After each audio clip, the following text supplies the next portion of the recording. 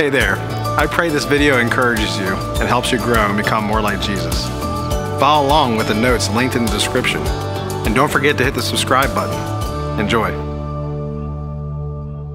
I want to share with you a message called When Troubled Hearts Remember God. And I want you to know up front that the godly are not immune to hurt, trials, and tribulations. We're not immune to that. Yes, Jesus came to serve, to give us life, to set us free, to give us brand new life. But the reality is actually that the apostles even mentioned in the same paragraph of the beauty of salvation and the assurance of salvation, the apostles also mentioned that you'll go through trials. Let me give you evidence point number 1, 1 Peter 1, 3 through 9. If you will, look it on the screen with me. All praise to God. I love this scripture. All praise to God, the Father of our Lord Jesus Christ. It is by his great mercy that we have been born again. So you're a new believer, a Christian, because God raised Jesus Christ from the dead. Now we live with great expectation. And we have a priceless inheritance, an inheritance that is kept in heaven for you, pure and undefiled, beyond the reach of change and decay. Isn't that good news? And through your faith, God is protecting you by his power until you receive the salvation.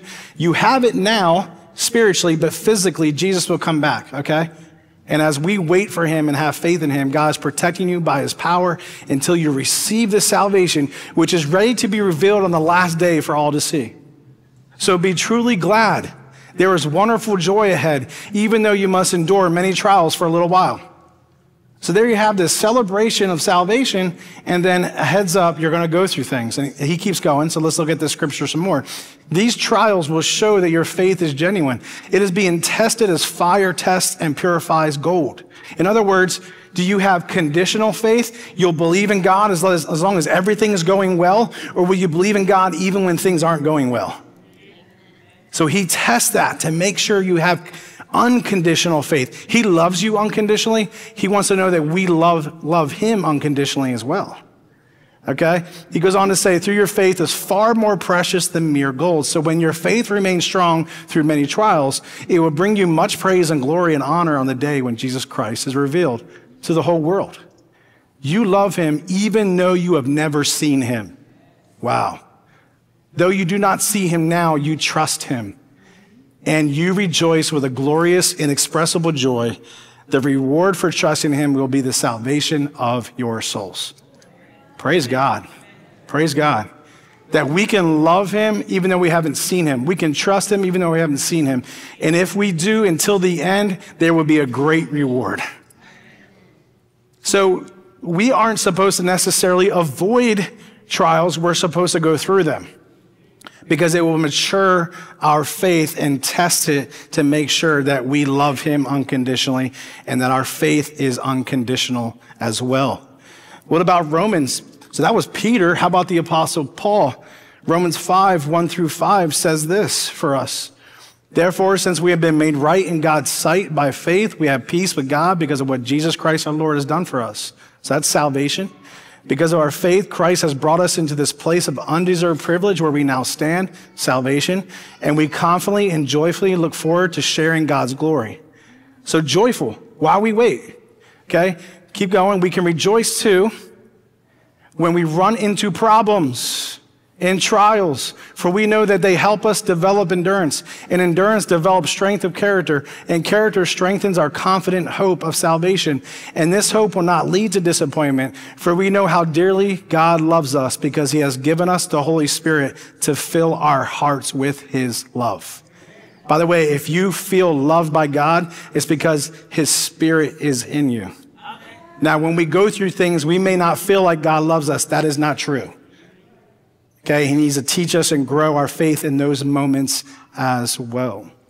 All right? But what I like about this is God doesn't want us to get comfortable with this world.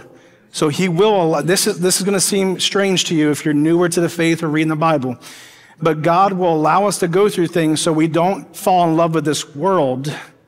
We actually see how this world is not reliable for us. He will allow that to happen so we'll continue to look forward in the new heavens and new earth and for him.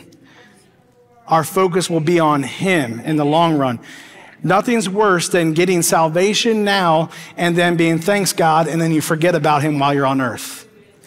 And so there have been times in the Old Testament where God allows his people or has his people go through trials to make sure they keep looking at him for deliverance and to get through the world. Okay? Now, James 1, 2 through 4 is very similar. So this is another apostle. It's the beginning of his book, and this is what he says, all right, for us as well. Dear brothers and sisters, when troubles of any kind come your way, notice the word when, not if. Consider it an opportunity for great joy. That's 3 scriptures where when you're going through trials, you should have joy. I don't know how sometimes. You feel me on that? But it's true. Why? Because you put your hope on the future and you know that God is there and he's going to help you. That's how. For you know that when your faith is tested, your endurance has a chance to grow. So let it grow, for when your endurance is fully developed, you will be perfect and complete, needing nothing.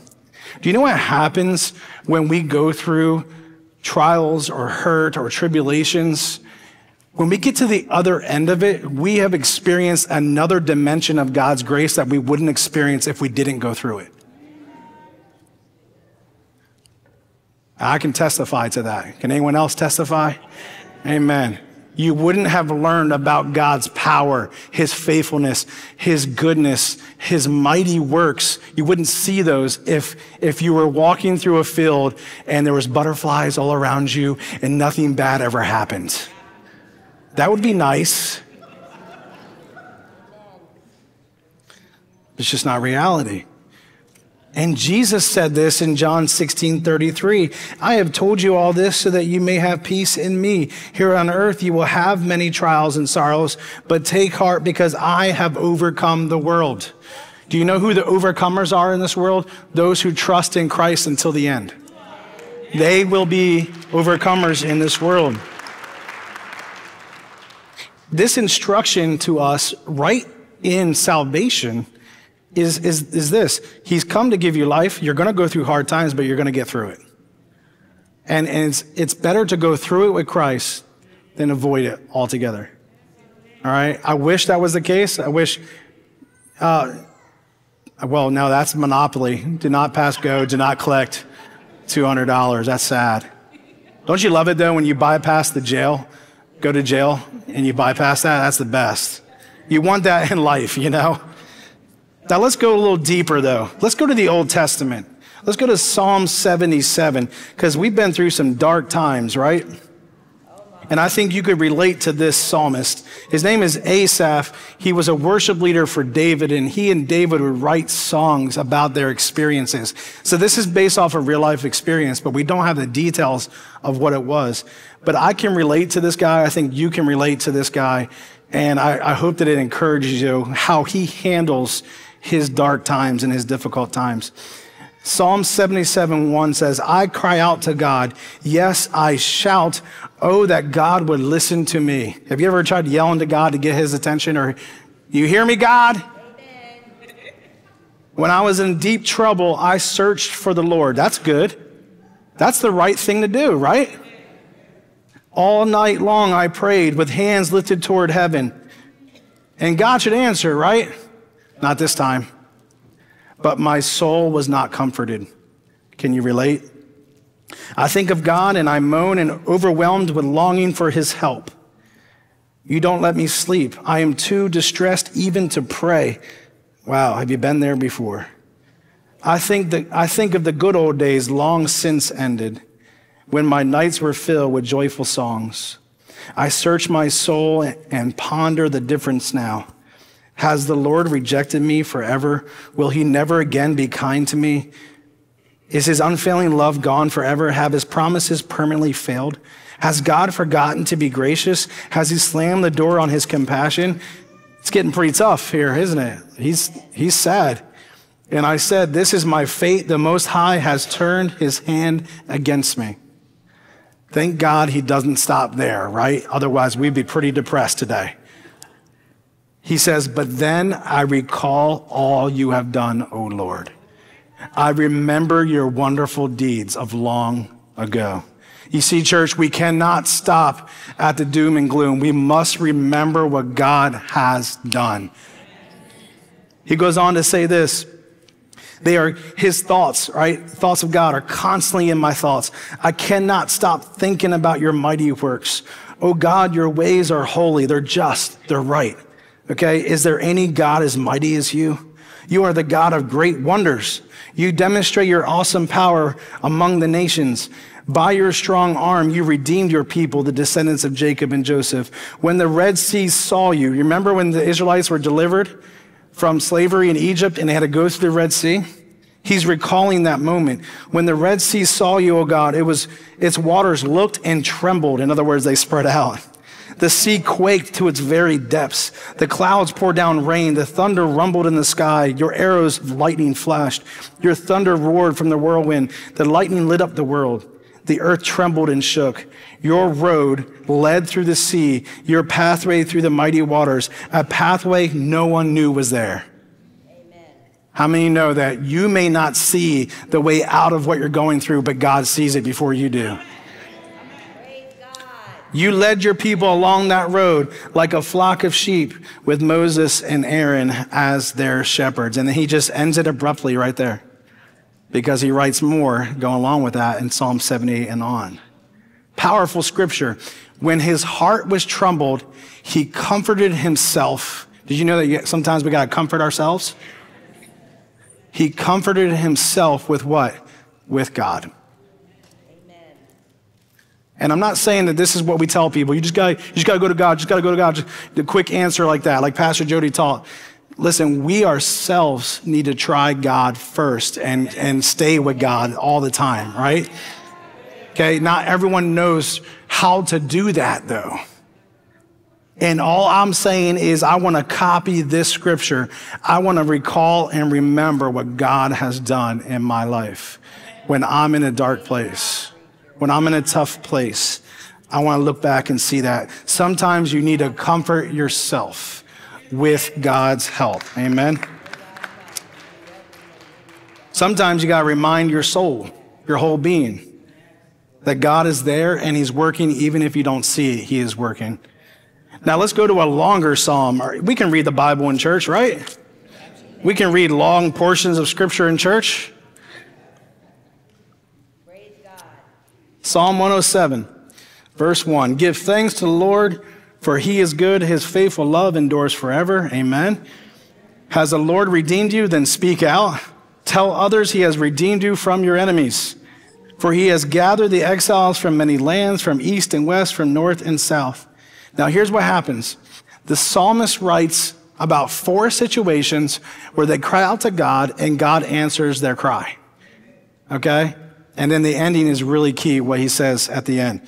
So here's one situation. Some wandered in the wilderness, lost and homeless, hungry and thirsty. They nearly died. Lord, help, they cried in their trouble, and he rescued them from their distress. He led them straight to safety, to a city where they could live. Let them praise the Lord for his great love and for the wonderful things he has done for them. Isn't that good? That when he delivers you, you also take the time to thank him. And notice that pattern in this as well. For he satisfies the thirsty and fills the hungry with good things. Some sat in darkness and deepest gloom, imprisoned in iron chains of misery. They rebelled against the words of God, scorning the counsel of the Most High. That is why he broke them with hard labor. They fell and no one was there to help them. Lord, help, they cried in their trouble. This reminds me when they were in Egypt. And he saved them from their distress when they cried out. He showed mercy and grace even though they had been in the wrong before that, and other situations as well. And in fact, this situation is most likely referring to when they were taken captive into Babylon because of sin. So God shows up and helps them anyway. He led them from the darkness and deepest gloom. He snapped their chains. Let them praise the Lord for his great love and for the wonderful things he has done for them. For he broke down their prison gates of bronze. He cut apart their bars of iron. Some were fools and they rebelled and suffered for their sins. They couldn't stand the thought of food and they were knocking on death's door. Lord, help, they cried in their trouble, and he saved them from their distress. There he goes again. He sent out his word and healed them, snatching them from the door of death. Let them praise the Lord for his great love and for the wonderful things he has done for them. Let them offer sacrifices of thanksgiving and sing joyfully about his glorious acts. How about this? Some went off to sea in ships. So how about a physical trial, a real trial in a boat? Okay, like a physical storm. They were plying the trade routes of the world. They too observed the Lord's power in action, his impressive works on the deepest seas. He spoke and the winds rose, stirring up the waves. Their ships were tossed to the heavens and plunged again to the depths. The sailors cringed in terror. They reeled and staggered like drunkards and were at their wits' end. Lord, help, they cried in their trouble, and he saved them from their distress.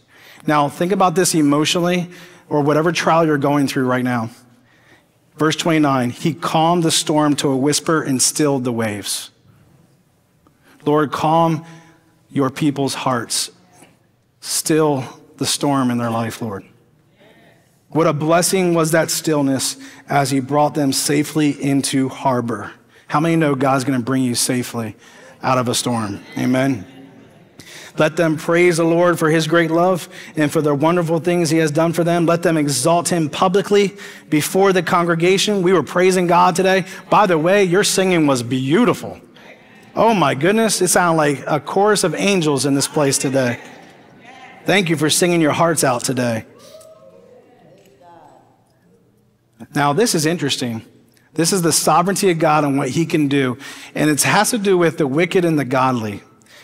Verse 33 says, he changes rivers into deserts and springs of water into dry, thirsty land. He turns the fruitful land into salty wastelands because of the wickedness of those who live there. So that's God's judgment on people. But he also turns deserts into pools of water. So now he can also be a blessing. The dry land into springs of water. How many need spring of life right now in your heart and mind? He brings the hungry to settle there and to build their cities. They sow their fields, plant their vineyards, and harvest their bumper crops. How he blesses them. They raise large families there, and their herds of livestock increase.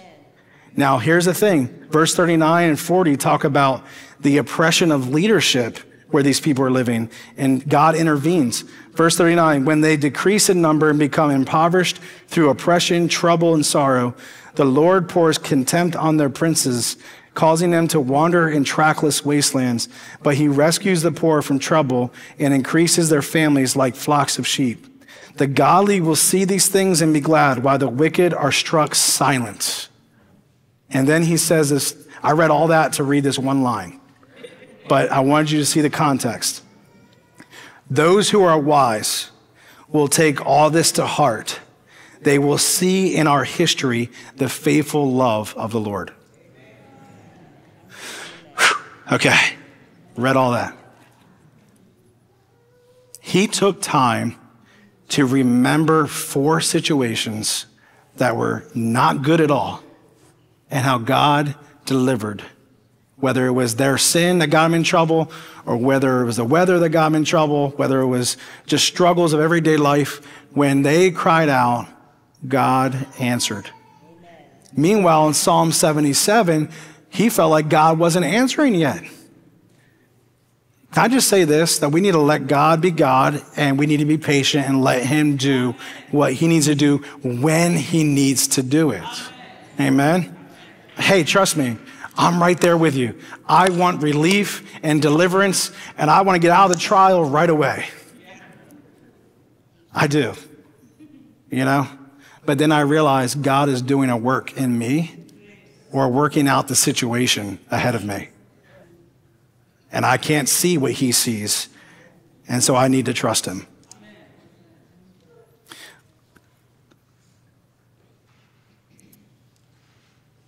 I want to give you 4 takeaways to help us today.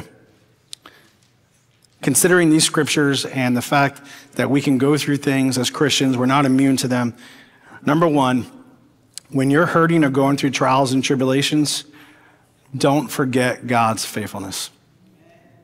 I don't know what it is, but I've observed this personally in my own life and as helping other people. That when we go through difficult times, it's like we have short-term memory loss of God's faithfulness.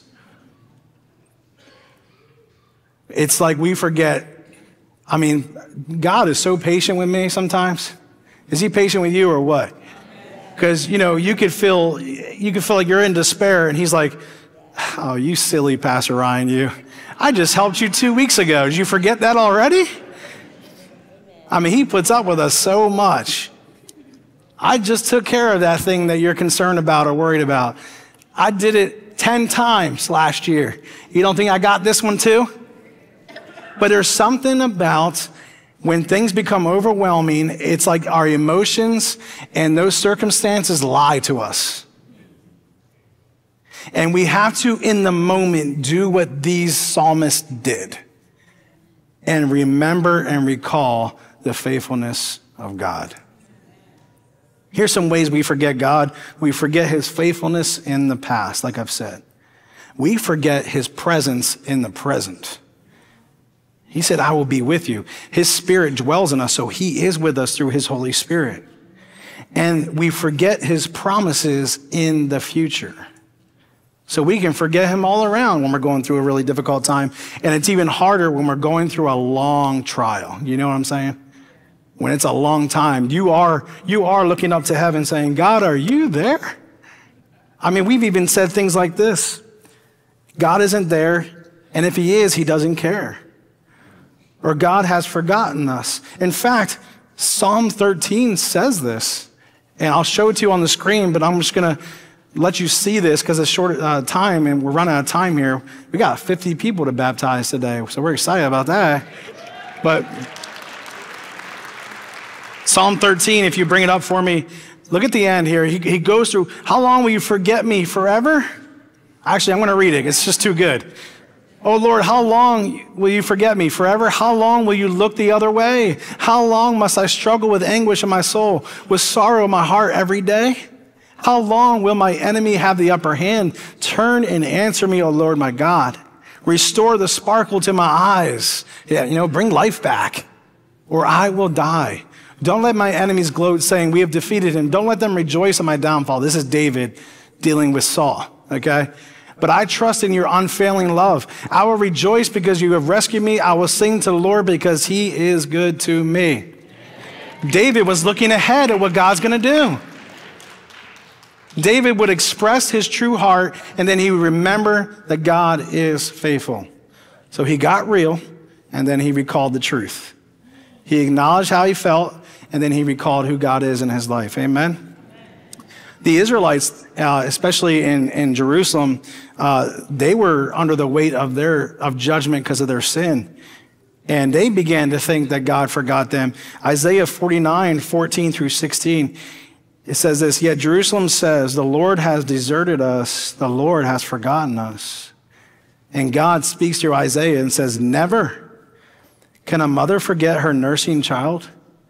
Can she feel no love for the child she has borne?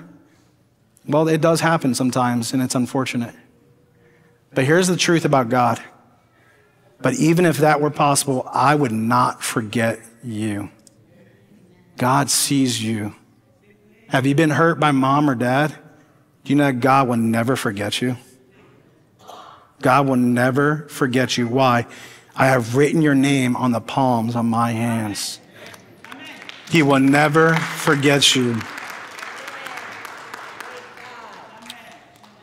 God made a covenant with his people. He will not forget his covenant. He keeps every promise. When you believed in Jesus Christ, you've been included in the new covenant, and he will not forget you. Sometimes when we go through things, we even ask. Romans 8 actually says this. Does God not love me if I'm going through trials, if I'm suffering, if I'm going through things? Of course not. He loves you. Nothing can separate you from the love of God. He loves you. Because you're going through things doesn't mean he doesn't love you. It's things that we have to go through at times. Unfortunately, we still live in a fallen, broken world. And again, that fallen, broken world, when we recognize that, it makes us turn back to God and look forward at what God has for us in the new heavens and new earth. In other words, we don't get settled with this earth. We're looking forward to the new one. God does not forget you. I want to encourage you today, don't forget God. One of the dangers of forgetting God is you'll try to get better on your own. or you'll try to get better using substances or things of this world, or you'll try to get better by using people. Don't forget God. He is the true source of healing. He is your true help. Lift your head back up. Your spouse cannot fix your brokenness. Can we help the journey? Absolutely. Your kids can't fix it. Kids, your parents can't fix your brokenness. We can only extend the grace of God, but ultimately it's God working through us, pointing people to God for ultimate healing. Just remember that. And listen, if you're using things in this world to help you get through painful times, you'll continue to repeat that again and again and again. There's no hope in that. There's no hope. It never fixes us on the inside. That's what Pastor Joey was trying to point us to, is looking to God for ultimate healing. I want to encourage you to go to God. I know it's uncomfortable. I know it can be difficult to go to God and let him work on you and heal you and do the greater work that none of us can do. But in the end, you'll get greater results than going to anything or anyone else. And of course, we as a church should help you go through that journey right alongside you. How do we remember God, though, in the middle of our hurt? It's actually really simple, by keeping God's word in our hearts, storing his word in our heart and our mind. All right? Now listen, the Bible helps us remember the perfect record of God's faithfulness. And this is a strong reason to read through the Bible and to read the Old Testament too, not just the New Testament. The Bible will help buffer those feelings and will tell the lies the truth. God's word will. And I want to encourage you with this. I want to encourage you to also keep record yourself. And I need to do a better job of this myself. But I want to encourage you to get a notebook or a journal or use your phone, pull out your notepad on your phone, and begin to write all the times that God has been faithful to you. Begin to write all the good things that God has done for you. So when you're going through it, you open it up and you look at it. You open your Bible and you open your notebook and you go, God is good. I'm going through it, but God is good. I'm going through it. I'm getting through it. And I'm going to get through it. All right? Now, look, I know this sounds like a TED Talk a little bit, but this is the gospel. Okay, this is the most motivational speech you'll hear from me, because I got some practical things to share with you today as well. Secondly, don't forget those around you. When you're going through trials, tribulations, hurt, pain, don't forget things around those around you. Here's why. God has placed amazing, loving people in your life to help you. Allow them in. And in fact, would you let them know how they can help you? Because we're not that good at it sometimes. I love it when someone says, look, I don't want you to fix me. I just need you to listen to me. Because my nature is to fix things. When I see something broken, I just want to fix it, you know? I'm pretty sure if I was sitting next to my wife last week, she would have easily dug her elbow into my ribs when Pastor Jody said, don't fix people. I think he sounded just like that. Anyway. That's my tendency, you know? And sometimes the best thing to do is to explain to people what would work best to help you. Amen? So don't forget those around you. You ready for this? Don't forget to enjoy those around you. I've been there. I've been there when I'm on vacation and all I can think about is my trial. When I had a great day at church and the next day all I can think about is a trial. It's 75 degrees out, the birds are chirping, but to me it's dark and gloomy. You know what I'm talking about? Amen. I got kids, I got a wife, I got friends, I got an amazing church around me. I should not forget to enjoy those around me. In fact, I think that's a way to heal. I think that's a way to heal, to actually enjoy those around you. The devil doesn't want you to. The devil wants you to stay stuck in a pit. God doesn't. The devil wants you to see, look, I got these right here. These are my solar eclipse glasses. I couldn't see a thing, by the way, until I looked up. Did you hear what I just said, though? I couldn't see a thing until I looked up. And when I looked up, I saw the sun without being blinded, okay? I've been in times where I've walked around life like this, just looking around and everything is dark and gloomy. Meanwhile, people are full of the joy of the Lord, all right? And I didn't resent them for it. I wasn't bitter that they're happy and I'm not. All I know is I was in a dark place, and sometimes we need people to bump us out of that and remind us of the truth. But sometimes we need to actively just enjoy those around us because God has placed them in our lives. Turn off your brain for a moment and have fun with your kids and your spouse and your friends. Can I get an amen on that? Amen. You're not the only one hurting too, just so you know. You're not the only one hurting. And in fact, in our grief share, that's a healing moment.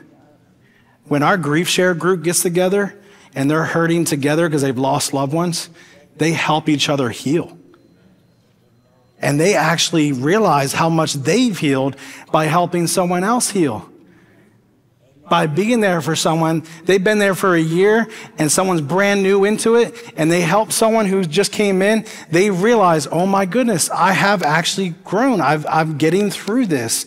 It's painful. It will always be painful. Okay? Grief of a loved one it will always be there. But they realize how much God has healed them and helped them when they help other people. You're not the only one hurting, and your story can help other people's stories. Amen. I want to do a sensitive point here. Okay? Please hear me out. I'm not trying to invalidate pain. I just felt very prompted by the Lord to say this. I want to encourage you with this as well, because I've been there. Be mindful of your journey's influence on those closest to you. What I mean is, be mindful and careful that your hurt or your trial is not overflowing and hurting those around you to the point that now they can't handle it or they can't help or they are struggling as well. There needs to be a moment where the grace needs to be applied and that we allow God to work on us as everyone is helping around us. This is a sensitive point because it depends on the situation. And some journeys are really long. Do you understand me? So we gotta be extremely patient with people. But listen, I don't want my stress or my trial to hurt my kids. I don't want it to hurt my spouse. And I'm so grateful when we've all shown grace and mercy. But I do believe this, that we should also do the work on our end to get better. If we want people to be gracious, I agree. But we also need to be gracious to ourselves and get help. And I want to say this important thing too. Do not hurt yourself. Amen. Do not harm yourself. Amen. We love you. We don't want you to do anything that would hurt yourself. We are here for you. All right? Can I get an amen for that? We do not want to see people go down that path. You are worth more than what you are going through. That feeling, you are important. People see you. Don't forget those around you. You have loving people ready to help you, all right? And we do not want you to hurt yourself. So what I'm saying is don't suffer in silence. Let people in. And don't be afraid to share. Look, I just read to you, we're trying to be a safe church. I just read to you some pretty raw Psalms about people feeling pretty down and dark. We rather you share how you're feeling so we can help than suffer in silence. Amen. And let's be mindful that we're careful of those around us, because while I'm trying to help, I'm not the greatest at it all the time. So thank you for the grace as well for those around you. In all these situations, we really need a crossroads moment. We need a defining moment with God where we just totally let him work on us, or even let professional help, that is Christian professional help, work on us. We need to have a moment where we let God confront our pain endure the trial ahead, pursue healing, and then even show grace to everyone around us. How many know this, that even when you're hurting, you can still show grace to people? That's God. The fact that you're going through something, I've seen this. I have seen the resilience of people that even when they're going through things, they can actually be helping or showing grace to others around them. That's beautiful. That is a testimony of God's grace in their life. All right, 2 more points real quick. When you're hurting or going through trials, you ready for this? Don't forget to live. Wow, profound. Don't forget to live. I'm saying have fun today. Have fun today. Do you know what's worse than dying? You know what's worse than dying? Not living when you're alive. Amen. Live for God. We can have tunnel vision and see life only through our broken lenses. For example, you could go out on that beautiful day and not even notice how beautiful it is. And we'll go through those moments, but let me tell you something, church. You don't have to stay there. You don't have to stay there. And I want to share this too. Life is too short to be stuck in a pit. Life is too short to hold things against people. Life is too short to hold on to things you can't change. Jesus came to give you life. He wants to give you life. Sometimes we have to remember we are called to live. And I'm telling you, today you should live. I know it's not 75 and sunny. I get it. But this is the day the Lord has made, and I will rejoice in it.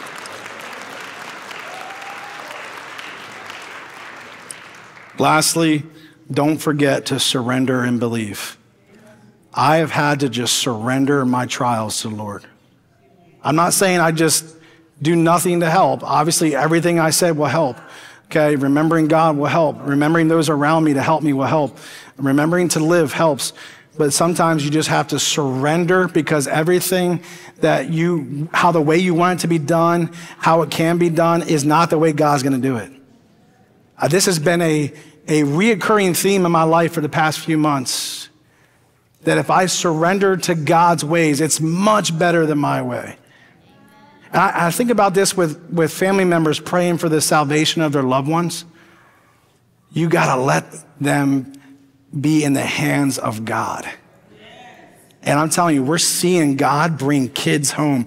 Prodigal daughters and sons are coming to God. They're coming to God.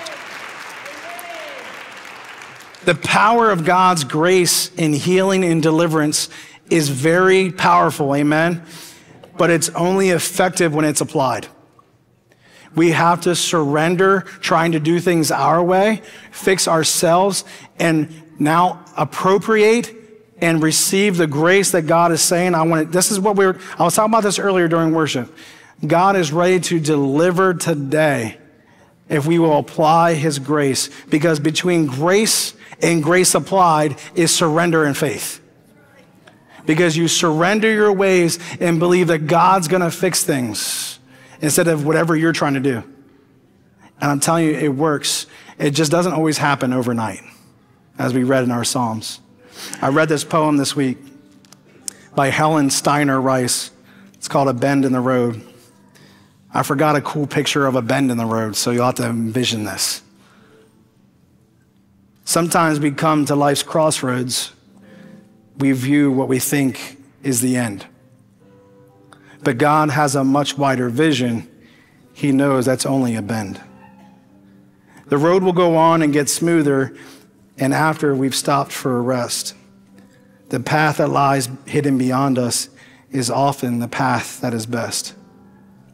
So rest and relax and grow stronger. Let go and let God share your load. And have faith in a brighter tomorrow. You just come to a bend in the road. Amen. Let go and rest. Wouldn't you stand with me? Lord, help us to let go and rest in you today. God, you are the driver. We said take the wheel. Okay.